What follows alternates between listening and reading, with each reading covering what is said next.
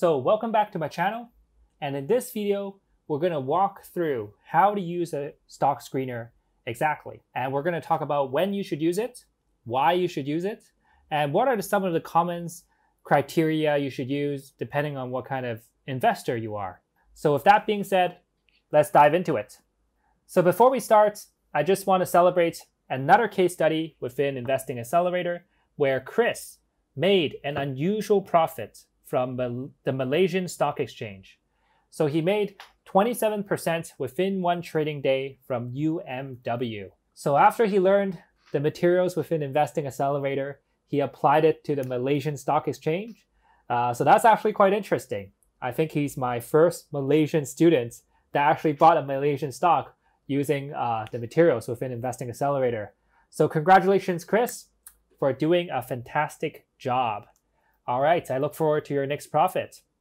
So in terms of the giveaway this time, we are doing a free book giveaway for 100 likes. So if we reach 100 likes within this video, then we'll give away a free book, which is the second volume of Harmonic Trading.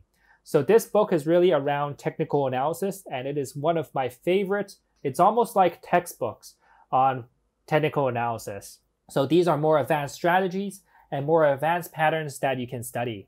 When I was studying technical analysis 6, 7, 8 years ago, it is one of the most useful books that helped me a lot to master technical analysis.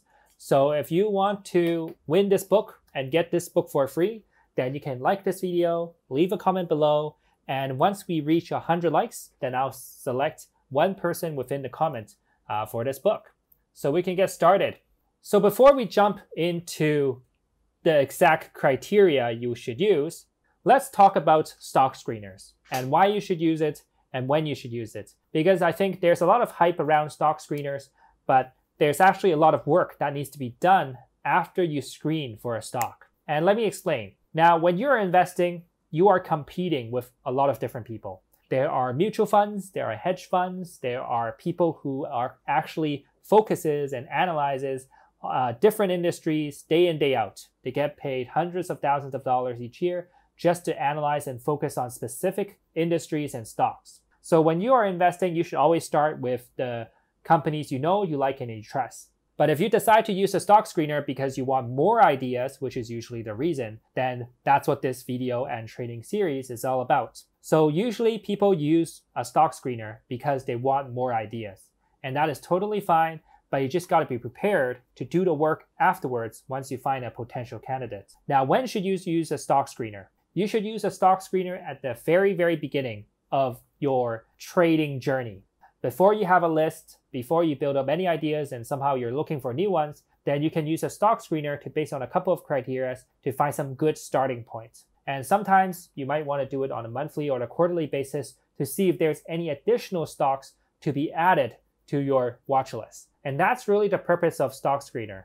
And when you're dealing with the whole population or the whole universe of stocks on NASDAQ or New York Stock Exchange, you really want to use some sort of more restrictive criteria, so then you only focus on a handful of companies, probably less than 30, so then you don't need to do that much research on it.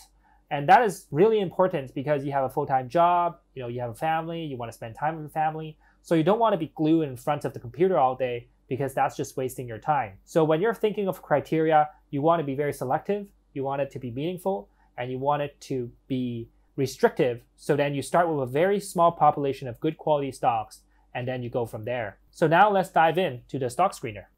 So like I mentioned earlier, I'm going to be using Chartmill to do the tutorials for the next couple of videos because I think it gives me a bit more criteria to choose from. So then I think that'll be more beneficial to you as well. So before you even touch the stock screener, one of the things you need to determine is what kind of investor you want to be. And you need to determine your investing approach before you start playing around with the stock screener, because unless you have some sort of plan or you know what you're looking for, then you're just going to be wasting a lot of time on your stock screener. From my experience after investing or trading for 12 years or so, there are usually two main types of long-term investors. And now I'm just excluding day traders here because it can get really complicated with day trading. So there are two main types of long-term investing. One is momentum, which you focus on price increasing very rapidly. And the other one is focused on discount, which means you're trying to buy stocks that is cheap after a fall and so on. So then it's safer for you to make money depending on what your investing philosophy is. So for myself, I focus on value investing.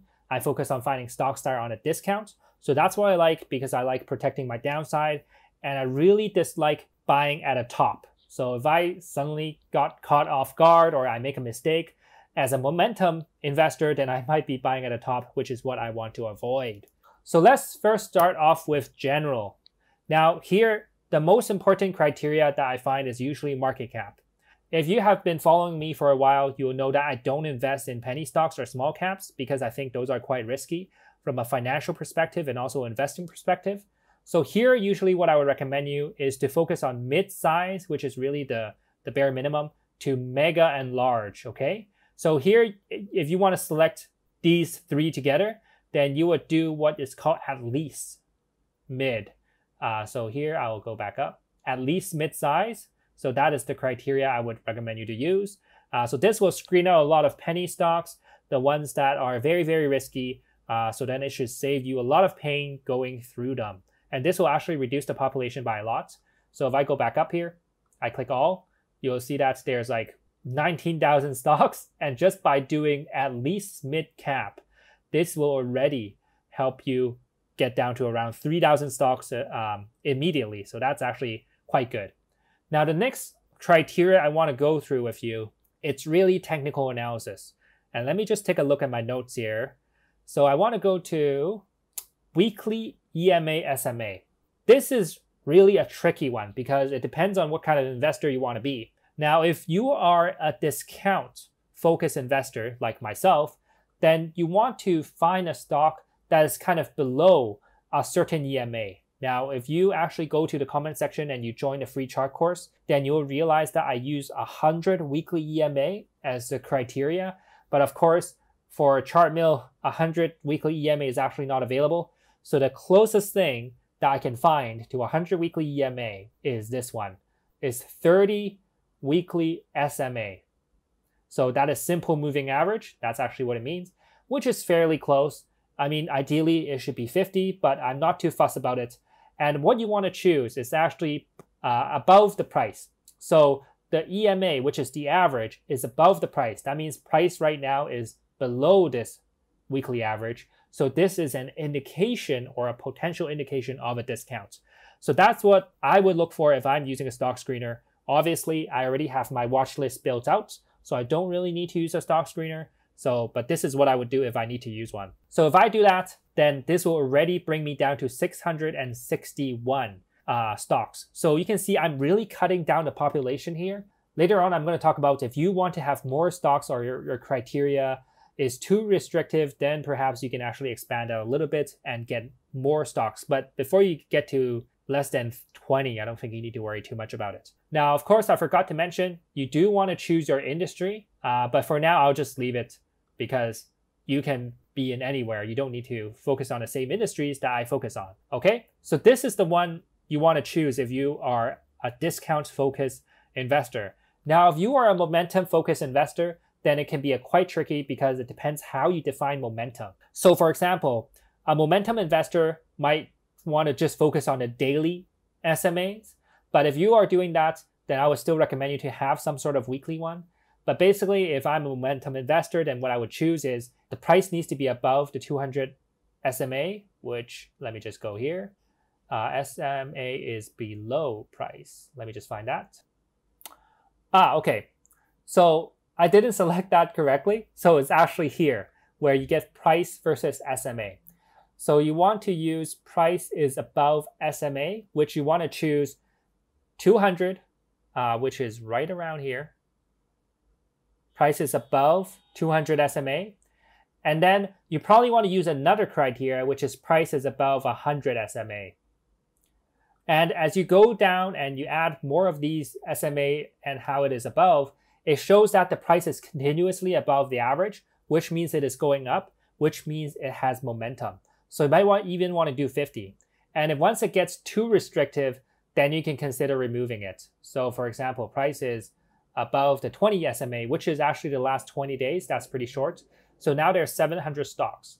So that's what I would do if I'm a momentum investor, which I'm the opposite of, okay? So for now, I'm just gonna stick with my SMA weekly, 30 and below. So price is below the 30 SMA here, okay? So SMA 30 is above price. That's what I'm looking for. Now, the next tab you can really choose is fundamental analysis. And when I'm investing in stocks, one of the criteria I like to use is really the revenue criteria. And here you'll find that revenue growth. Now, I'm not too concerned about the exact revenue amount, but the growth of the revenue is important to me. Here, I have 661 stocks at the moment. I can actually increase this to be at least 0%. So that means there's at least revenue growth for the last 5 years, because I do kind of want a company that is growing. And if I want to be more ambitious, because this is 5 years, right? So you got to take this 0% and divide it by 5.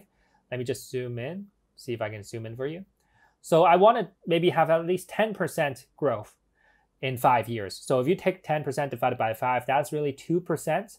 So it's not a lot when you think about, a company that is dominating the markets or whatnot. So here I'm getting 128 results. So that is pretty good. So I can actually make this a little bit more aggressive, or I can apply other criteria as well. But in this case, let's just for fun, make it 15 or even 20%, 25%, 30%. Across 5 years, it's growing around 6% a year, which I think is fairly reasonable. And right now the price is below, okay? So that's fantastic. So now you can see there's a short list of stocks that you can work with. And you always want to start off with something that is much smaller and much more restrictive. And if you can't find an opportunity there, then you can expand. So this is really pretty much how you would use a stock screener.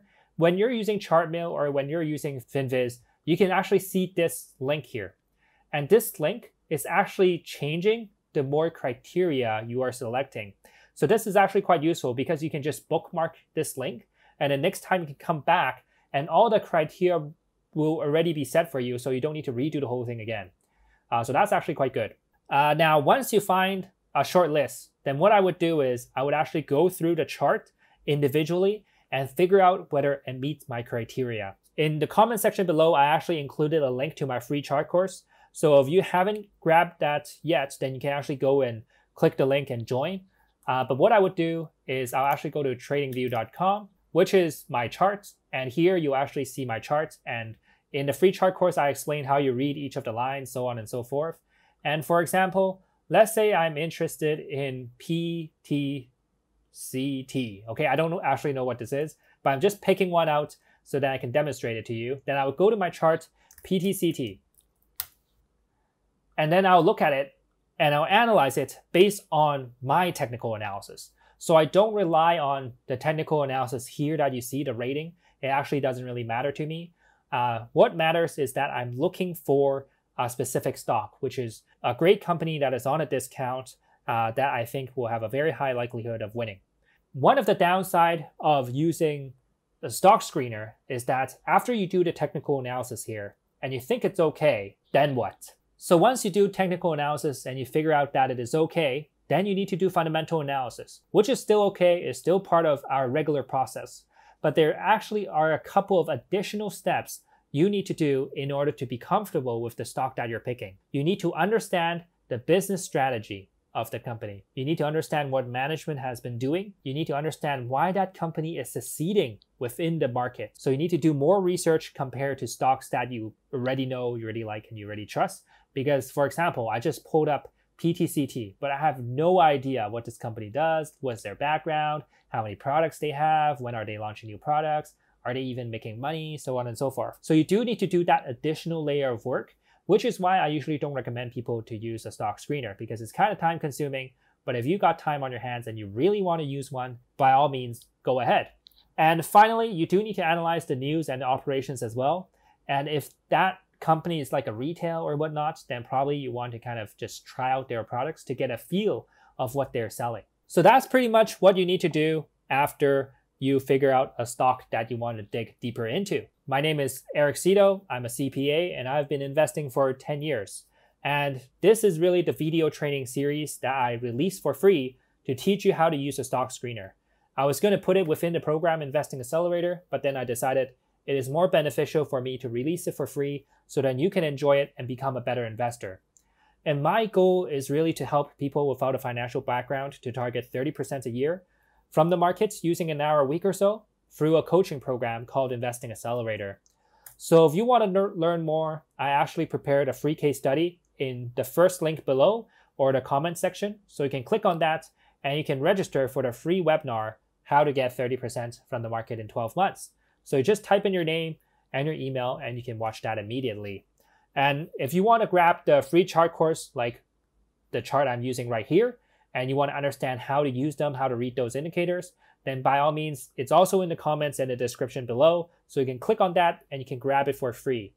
And in terms of this video's giveaway, if we reach 100 likes for this video, then I'll be giving away Harmonic Trading 2, which is a very beloved technical analysis book with a lot of different patterns within it. So I think it will definitely help in terms of becoming a better technical analysis investor. So if you want to get that book for free, then make sure to like this video, click subscribe, and I'll see you in the next video. For the next video, we're going to dive more into the criteria, and I'm going to talk about the 5 tips to use a stock screener to find profitable stocks. So make sure you watch that one. I'll see you in the next video.